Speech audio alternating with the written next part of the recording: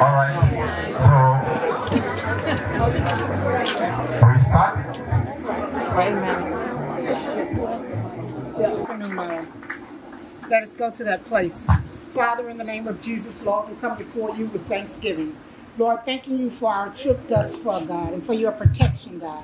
We ask that you continue to protect us as we continue on this trip and as we go back to our separate homes, God. Lord, we thank you for the opportunity to come and see the motherland, Father, and learn all that we have learned. Lord, we ask that you bless this food that we're about to receive. Bless the hands that prepared it, Lord God, and give us gracious mercy as we consume it. Father, we ask in the name of Jesus, amen. Amen. Ekow, Simpson.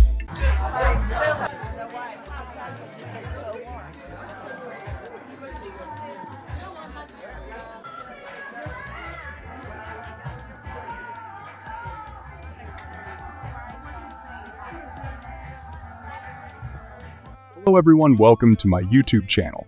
Kindly subscribe to this channel if it's your first time. Recently, the National Bar Association from the United States, a legacy organization that was founded in 1925, that is made of the prominent black lawyers and black judges who even led the civil rights movement during the 1950s and 1960s for blacks' freedom in America, came to visit Ghana, and it was many of their first-time visit. Last week, I shared the interview with the chairman of the National Bar Association, the Honorable Judge Harry Cantrell Jr., and his first visit to Ghana. It's interesting, and I talked to one of the presidents, the ex-president of Ghana. Okay, and I wanted to know about how the American government is treating Ghana.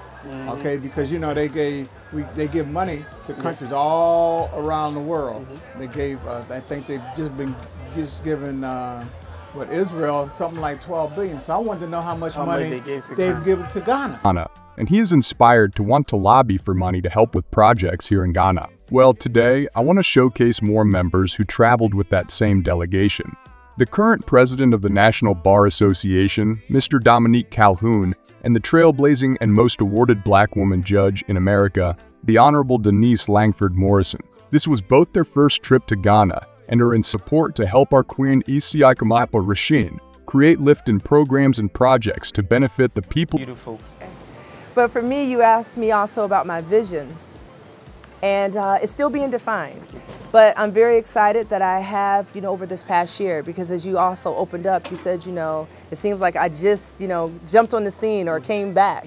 But the reality is that anything worth doing, and especially doing it well, it does take time. Yeah. So over this past year, after my installment, I also was doing the due diligence to make sure that my foundation and the infrastructure of what I wanted to build from was very solid. So I've established my 501c3.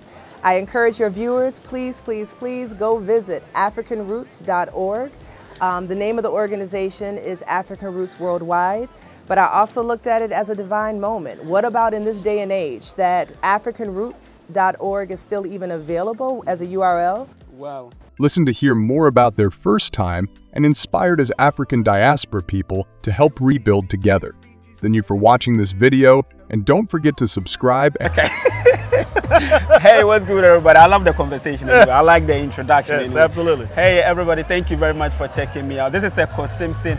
I am coming your way with an interesting conversation with a brother here.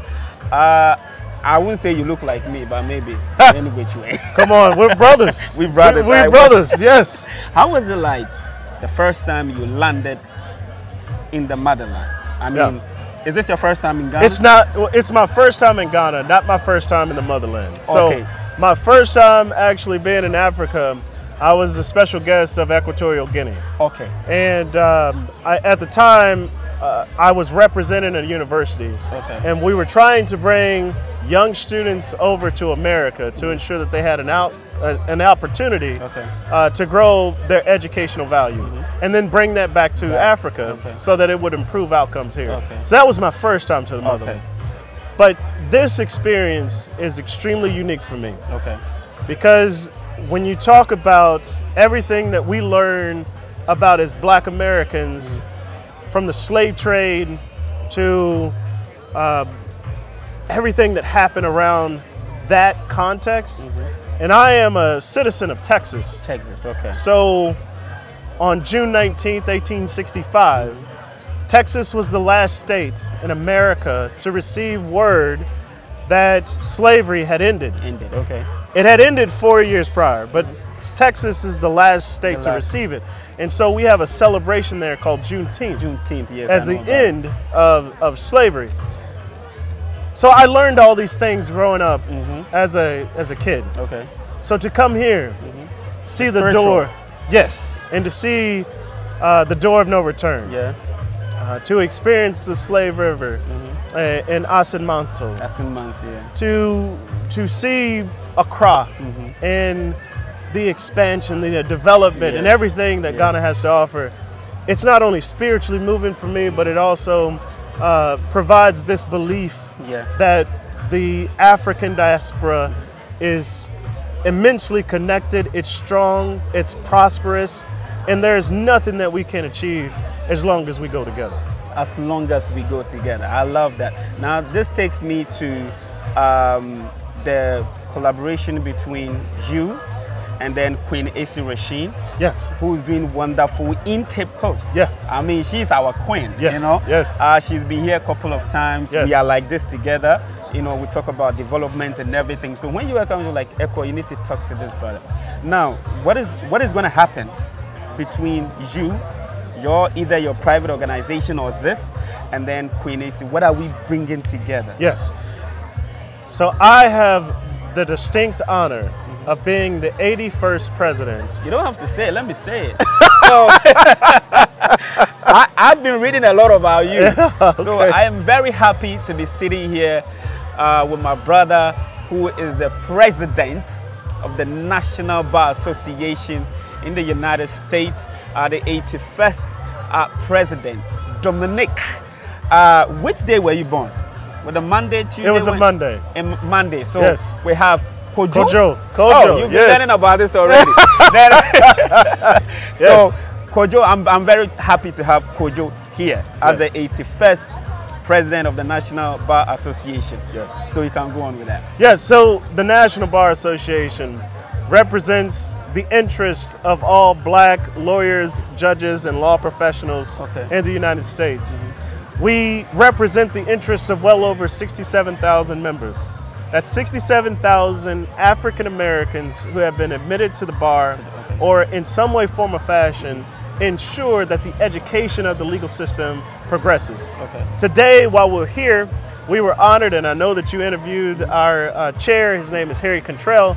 Harry Cantrell serves as the chair of our Judicial Council. So you take my role in representing everyone, whether they're attorneys, judges, law students, law professors, whatever they are.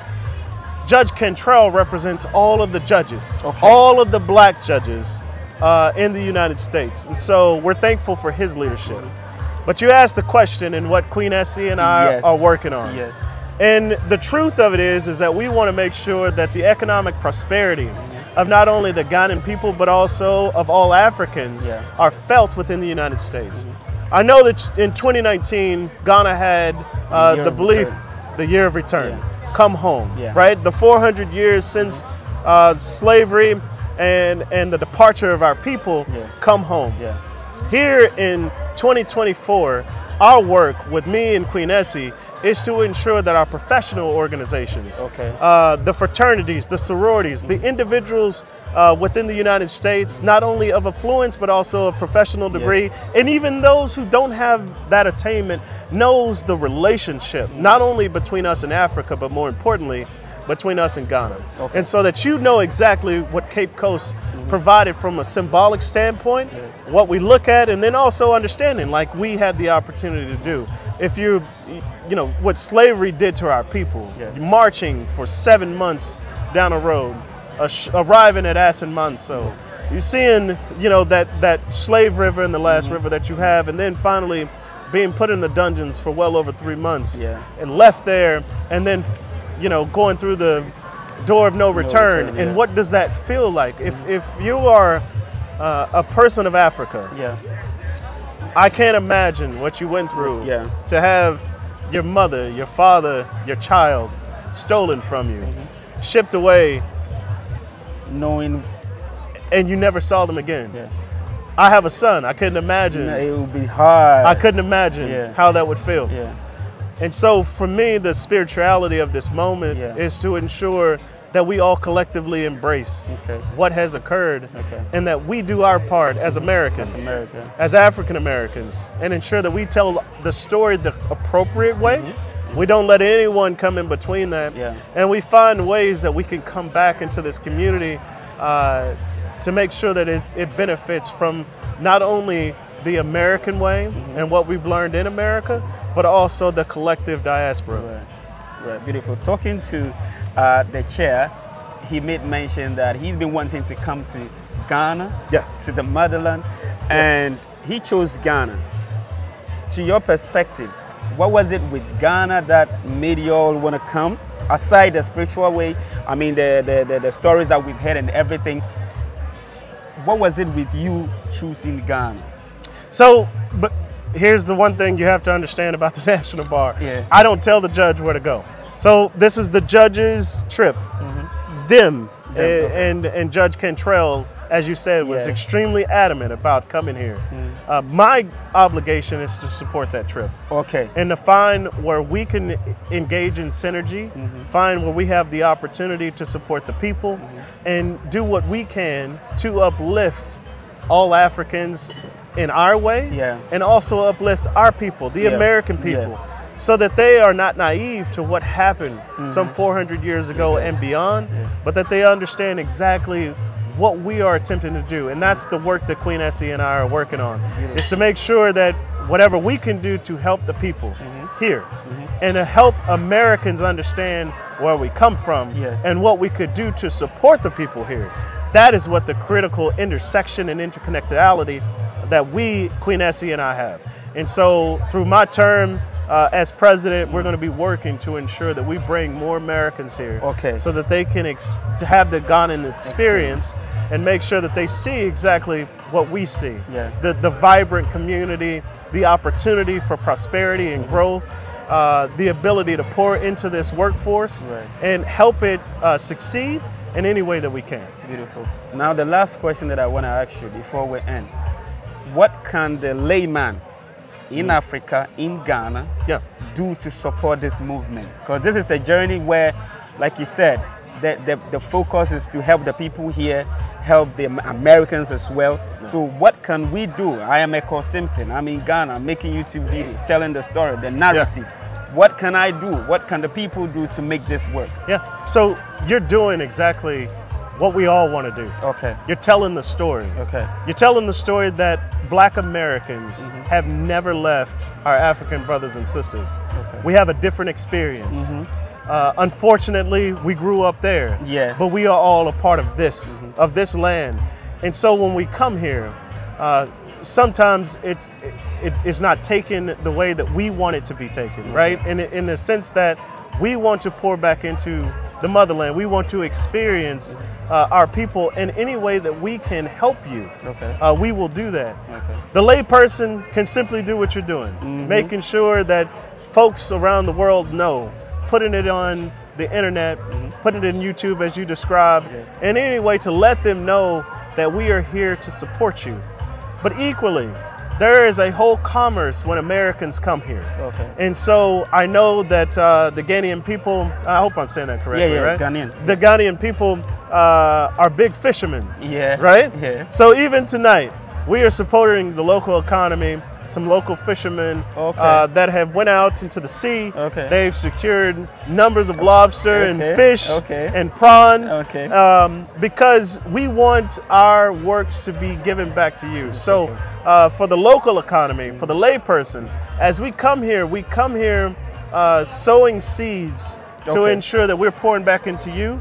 We're coming here to buy your goods in any way, form, or fashion that they are, whether they are beads, whether they are arts, tapestries, arts.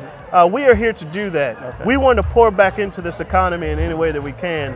And so for all of the entrepreneurs that are here in Ghana, in any way that we can support you, please let us know. because a number of our people want to ensure not only that we support the economy, that we take the art, that we take everything that you have done back to America so people can see exactly what it is. I pray that this wouldn't be the first or this wouldn't be the last. Absolutely. You're going to be coming, I mean, I can envision that you'll be coming back to Ghana like multiple times because things, whatever you focus on will be working. Yes. All right. Yes. So thank you very much for being on my channel. But your last word to any African diaspora who's never been to the motherland, what last words are you going to tell that person? as the 81st president national... As Kojo. As Kojo, okay. All right, Kojo, talk to them. Yes, yes. So what I would say to you is that Africa is welcoming you home.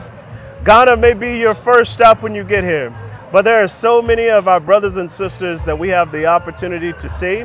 I encourage all of my Black Americans, all people from around the world, for this African diaspora to come together, to be supportive of one another, and to pour back in to our African countries that are here. You've heard it from me, Dominique Calhoun, aka Kojo, the NBA President, 2023-24, 81st President of the National Bar Association. Thank you. You're welcome. Okay, so hey, thank you very much for checking us out. Put up a comment, share this video, and let's spread the good news. Do you know what? Ghana is always the gateway to Africa, and then we are here enjoying the breeze. What about 100 judges and lawyers, from the United States? They are here enjoying themselves, seeing all that they have to see. But I know that there's one special person that I have to speak to. I've watched some few videos of her celebrating her as a judge in the United States, and now in Ghana, my city. I'm privileged. Thank you very much for coming to my city and being on my channel. The privilege is all mine, Ekow. Thank you. I am honored and humbled to be in the motherland. Beautiful Ghana. The Ghanaian people are fabulous people. I am Denise Langford Morris. I'm from Detroit, Michigan, born and raised. And I am a recently retired judge after 30 years on the bench. I am a past chair of all the Black judges in America here with the National Bar Association. I chaired 2013-2014. I am the present chair-elect of the American Bar Association trial judges from all over America. I will become chair in July for all of the judges at the trial level in America, for every state. Wow. I am also recently inducted into the Michigan Women's Hall of Fame. I went into the Hall of Fame in December because I've done a lot of firsts. I was the first Black judge to ever serve on the bench. I'm in a suburban county just outside of Detroit, 1.3 million people. The wealthiest county in Michigan and one of the wealthiest in the country. So I served for 30 years. And then I was the first woman dean of that bench, and I was the first African American to ever win a county-wide race. And I could go on and on about but I didn't do anything by myself. I had great parents. My mother took me to march with Dr. King when I was 9 years old.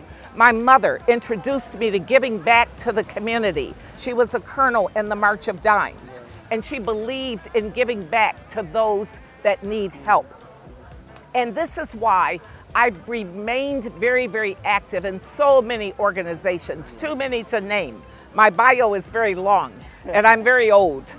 But I am honored to be here, and you have adopted my niece. She's called me Auntie since she was born. Queen Essie. Queen Essie is my baby. Whoa. Yes, and her mother and father, we are all very, very close. Her father, I met him in law school at the University of Detroit Mercy Law School in downtown Detroit.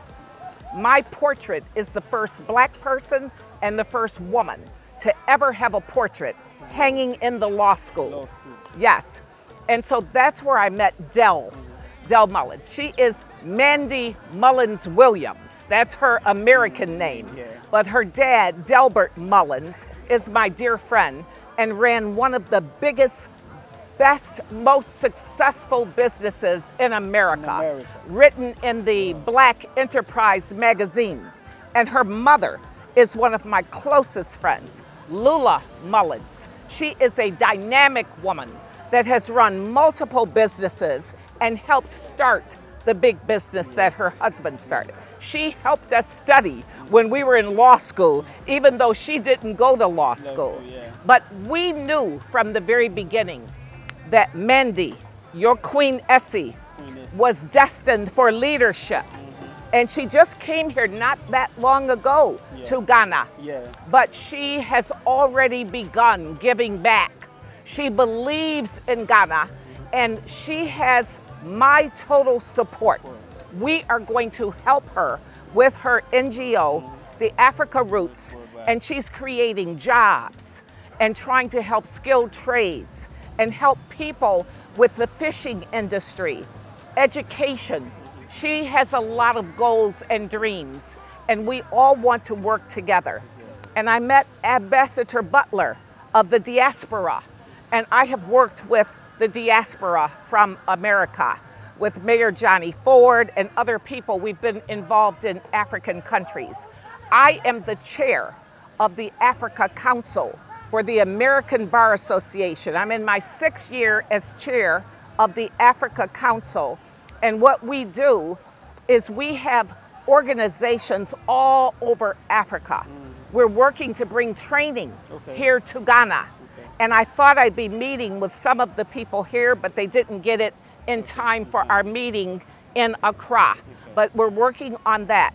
But I sit on the big Rule of Law Initiative board because I chair Africa. So I'm on that board with Justice Stephen Breyer that retired from the United States Supreme Court. And so this keeps me involved in Africa because we love our roots. And I've been to South Africa 3 times. I've been to Nigeria. I have Nigerian relatives. Yes, I helped raise my cousin, my first cousin's son. His father got caught up in the coup in Nigeria. And so I helped her raise him. And he went to Meharry Medical School, and he's doing excellent. And he found a beautiful 100% Nigerian wife.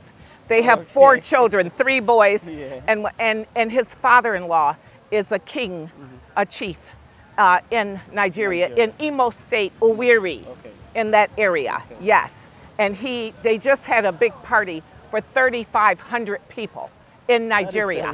For his 7, he takes care of all their water, electricity, everything. Then he's doing a wonderful job. Yes, Mr. Wabusi, yes, Chief Wabusi, yes. So my cousin is Simeon Udanka, Dr. Udanka, but I have been around a lot. But I am so humbled by the Slave River. We went there, I put my feet, walked barefoot, got in the river. It was humbling, so humbling, and so honored to be here. And I have friends that have homes just up the road. Attorney Jeffrey Edison is from Detroit, he and his wife Shakifa, and they wrote a book about Ghana. I have the book at my room, yes. And so there's so much to be done, but this is so beautiful. Look at this ocean. And Rabbi Kofling was telling me that there are places for sale. So we want property here in Ghana, so we can come back. Yes, yes, we love Ghana. Yes, I am happy that you love Ghana. You're ready to invest with accommodation and building and everything. And the people are so warm and it's so wonderful. Everywhere we go, they just open arms for all of us. Yes, they love us. Yes, it's been wonderful. And our roots, I don't know how we survived, how we came from that slave river, the door of no return. How did we survive and make it? And now here we are as a group of judges and people from America coming back home, and honored and humbled to be with you. So Queen Essie sends her best. and I will be talking with her the minute I get done with this interview. I'll be giving her a call. Okay. Yes. I love the energy that came from you. You take it from there and it was going and all that. I am happy that you're making this journey. I pray and hope that this wouldn't be the first or the last. It will be happening anytime. Queen AC is like, she's a sister to me. Yes. She's always there for me. And I want to say shout outs to you, Queen AC, Rasheen. I mean, you are doing wonderfully great. So your last word to anybody who is watching it and want to make the decision to come to the motherland. I want to say, as Black people, we all have to stay strong and we have to stay united and free. We have to work to free everyone from poverty until everyone can have a chance and an opportunity during this lifetime. So don't give up. Stay strong. Stay together. Help one another and always give back to those that are less fortunate that come behind you. Always help our people. And we are together with you as one. Let's help each other. Let's help our people. And then we can all change the narrative together. Thank you very much for checking us out. Yes, Peace. thank you. Okay. Thank you. All right.